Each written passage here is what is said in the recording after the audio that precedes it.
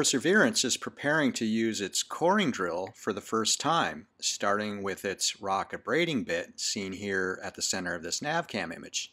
Here's a rock hammer for scale, which is appropriate because in some ways the grinding tool is a bit like the tool used by a field geologist. This abrading bit was installed back on Earth and is now being checked out to make sure the drill is working as designed. What you don't see is that the drill uses both a rotary motion and a hammer motion, like this example of a hammer drill on Earth. Combining these two motions is a much more effective way to drill or grind into material like concrete or rock. The Spirit and Opportunity rovers had a rock abrasion tool, the RAT, that used a clever combination of two rotary motions to grind a 4-centimeter hole, about 1.5 inches. They also used two different brushes to clean out the rock powder. Perseverance will use compressed air to do that.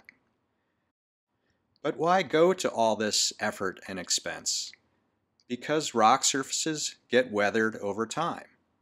The rocks in this landscape in Chile were made from explosive volcanic eruptions, but their reddish color is the result of weathering, which hides their real color and texture.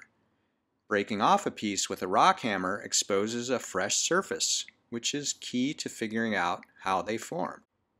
Perseverance recently encountered a rock that nicely shows how the surface of Mars rocks can be altered. And here's a rock hammer for scale.